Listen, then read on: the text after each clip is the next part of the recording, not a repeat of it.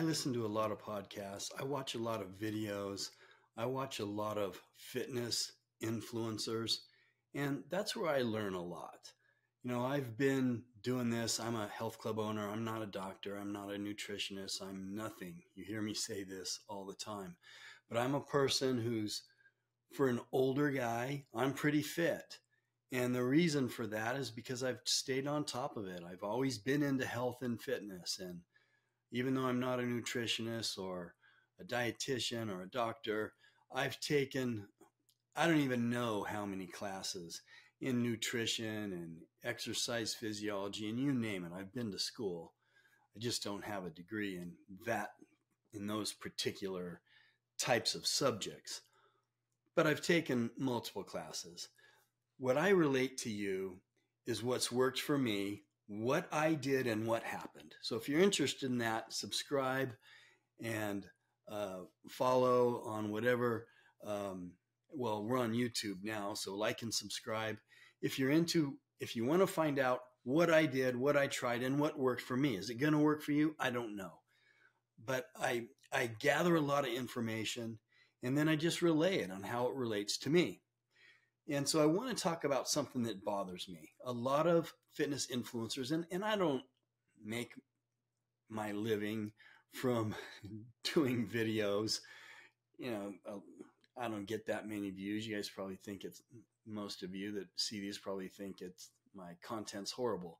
But I like doing it because I like talking about what works for me. And I have a passion for fitness and exercise and staying healthy into your older years. So that's why I do this. My income, my livelihood is from health clubs. And so, I honestly, we all sell things. If you've got a business, you're selling something. You're providing a service, you're doing something. Somebody has to give you money. So I get that. And I do it too. I sell health club memberships. But something that bothers me is some of these influencers that are selling products and anyone can pick and choose their little, research or studies or whatever they want and come up with something that they can sell or something that they've created. You can say, there's fitness influencers out there. You guys can make guesses on who I'm talking about that just rip into people, tell them they're big fat pigs and they eat too much. So buy my cookbook. Buy my cookbook. That makes me want to puke. A cookbook is not going to fix the problem. So, and a lot of, I see ex-professional athletes promoting, I'm not going to name any products, promoting products that aren't going to work.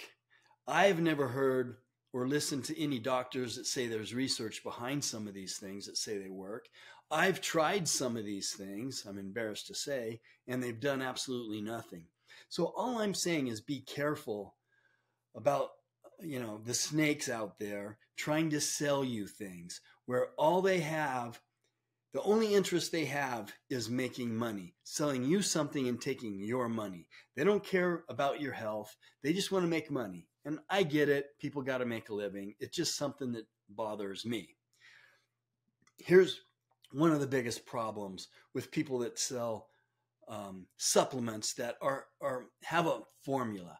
They take all these little different ingredients that are maybe all good ingredients, and they put them into a formula and say, this is a weight loss formula, or this is something that's good to stabilize your glucose, or this is a detox formula. And what they do when they do this, because I always look at the back and I look at what's in this formula and how much is in it.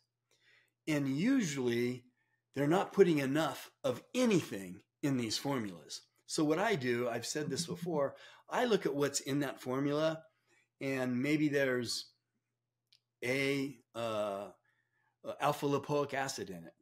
I'll go buy some alpha lipoic acid and I'll take it separately. I'm just using that as an example. That's in a lot of liver detox formulas. Milk thistle is in a lot of liver detox formulas.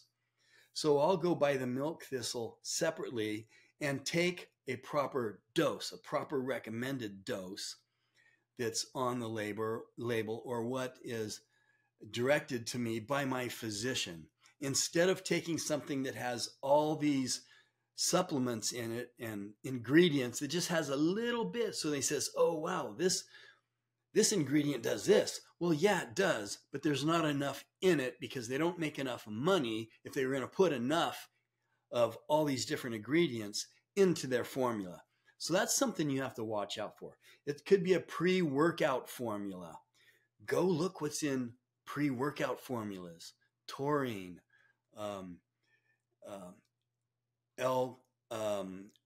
let's see what else. Citrulline is something that's prominent in pre-workout formulas.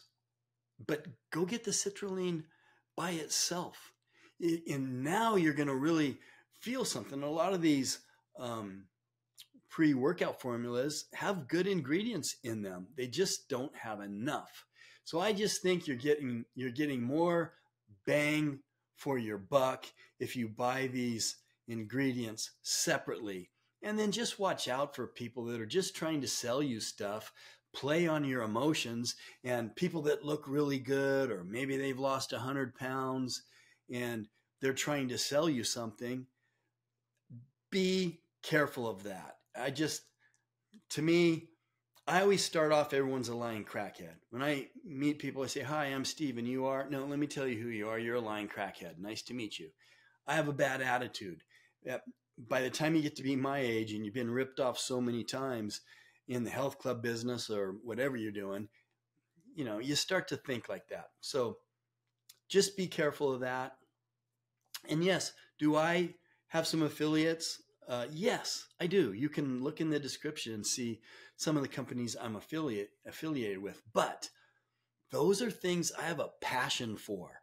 I have a passion for NAD. I try it and it works so well on me. I want people to try it. So I'm going, go get the link and call them up, call up Invigor or any of the products that I promote. And there's products that I also love that I'm not affiliated with.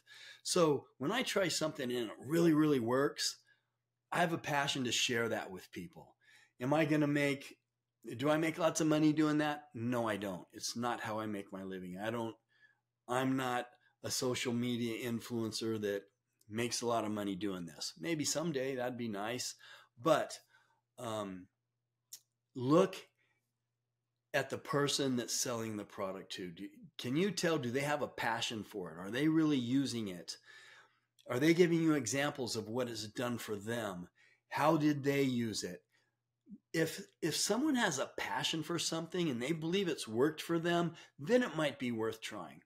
Anyway, that's my 2 cents on buying things online that fitness influencers are peddling.